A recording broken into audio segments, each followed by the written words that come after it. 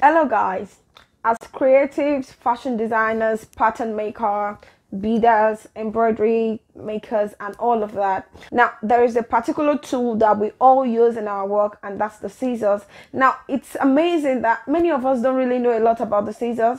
We just go to the market and buy what we think is good or what we think we like. We don't know exactly what scissors does the job and what does not. So I was speaking to one of my online students a couple of days ago, and we're talking about different types of scissors, and I realized that that's one major thing I've like always not bothered to talk about, because I just didn't think it was major, and I just realized how major it was. So I thought to make a video to tell you guys about the scissors and different types of scissors.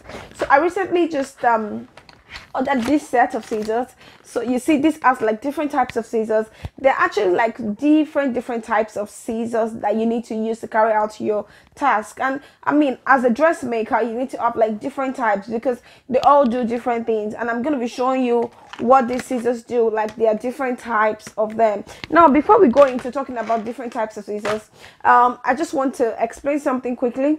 Sometimes when you're trying to read about scissors online, you will see sometimes you come across the word shears. So instead of scissors, at times you see the word shears, and sometimes you should see the word scissors. So I want to differentiate between these two words. For scissors, you will see that the space or the hole for both handles is the same. So if you look at this, you can see these two are the same, but if you look at this, you see this is one big one and this is one small one. So for the scissors, you see they should be the same, and for the shears, there's a small one and there's a bigger one. That is one differentiation. Now the second differentiation, for the scissors, the blades are usually under 6 inches long. So the blades are not so long for scissors. So anything under 6 inches, you can describe it or categorize it as a pair of scissors. Anything longer than 6 inches, you can categorize it as shears. Also, when you're buying scissors, you want to pay attention, to whether the scissors is for right-handed creatives or for left-handed creatives, because there are some scissors that if you're left-handed, you will struggle with using because it was made for people who are right-handed, except you're ambidextrous and you can use both left and right. But otherwise, you want to pay attention to that and check if the scissors you're buying is for right-handed people or for left-handed people. Now I'm going to show you the different types of scissors and what they do. So I've got 5 different types of scissors here, and I'm going to be telling you what they all do. We're going to start from the smallest piece. Now the smallest piece is what you call the embroidery scissors. This is the smallest one, and it's called the embroidery scissors. It's very similar to what you'll find, maybe in a doctor's office, or what you see in your barbing kits and all. It's a small one, and it's small and precise because it can serve to cut the tiny pieces of thread that you have in embroidery. So this is really good for embroidery. It's really nice for embroidery. You'll find it very useful. It is small, and the blades are small as well. It can go into corners and all. So this is the embroidery scissors. Anytime you see a scissors like this, just know it's the embroidery scissors. It's usually the smallest and really cute and nice. It's not for cutting fabric, it's the embroidery scissors.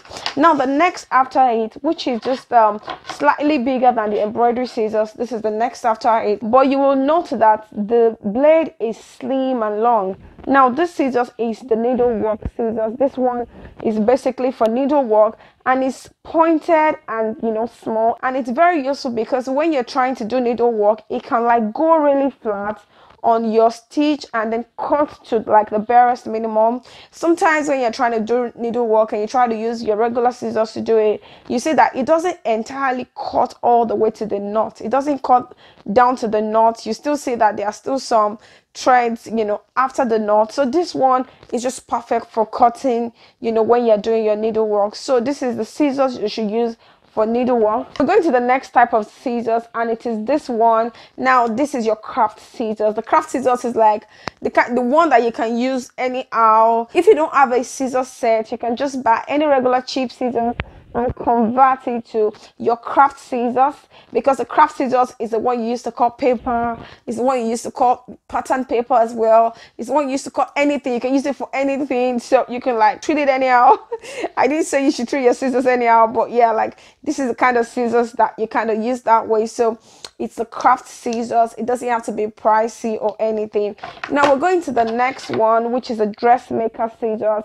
Now this one is like the all-purpose one. It's for dressmaking, and you can see it's just cute and nice. Now these scissors that I'm showing you, they're like for left hand and right hand, so you can either use it this way, right, or use it this way. You know, it's for both, you know, because of the positioning of the blade and the way they've done the grip handle. So yeah, this is what you use for like regular sewing projects, and that's what you call the dressmaker scissors. So this scissors right here is like the all-purpose scissors. I like it a lot. I like to use it for cutting light fabrics. It's on the dressmaker scissors, and then it's really nice and good.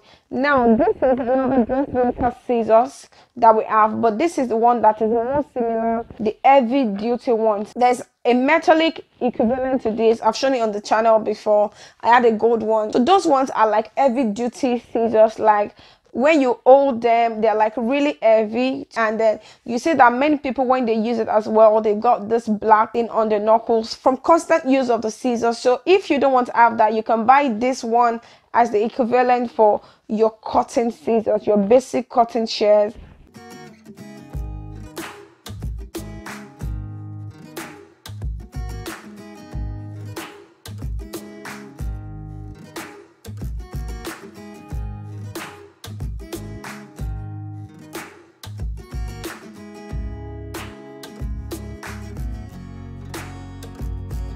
So these are the two dressmaking scissors that I use.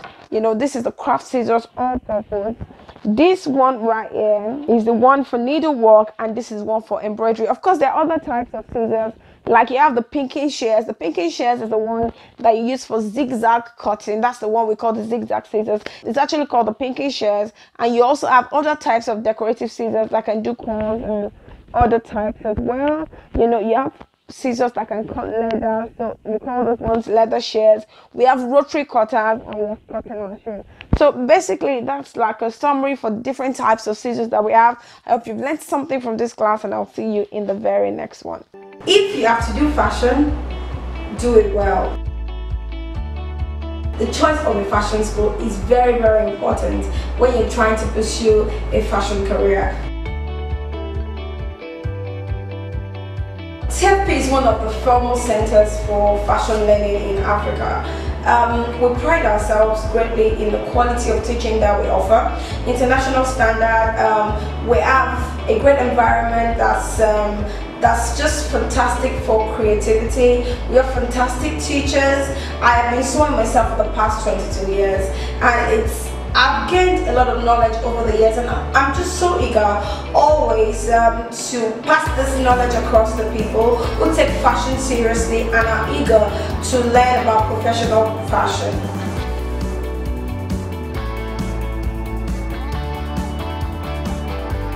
You should come to our fashion school. You should choose TFP.